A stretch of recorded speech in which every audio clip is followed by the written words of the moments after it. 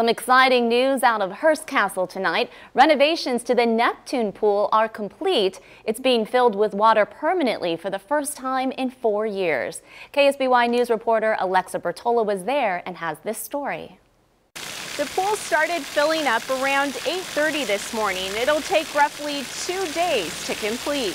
The Neptune Pool is one of the most iconic features at the castle, one of the most viewed and one of the most photographed. The wait is over. After 2 years of work on the iconic Neptune Pool, it'll be filled to the brim.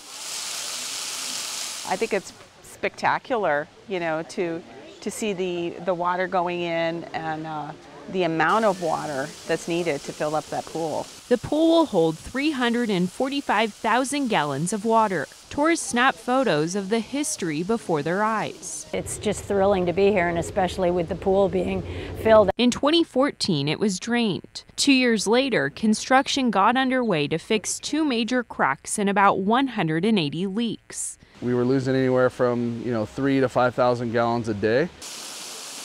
Now not only leak-proof, the new pool is keeping the history alive with tiling from the same quarry in Vermont that sourced the original pool. Every one of these tiles is laid by hand.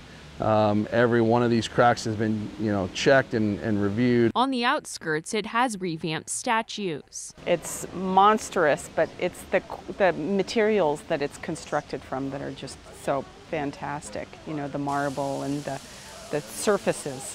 When Mr. Hearst built it originally, when it was originally built in the 1920s, it was a much smaller pool.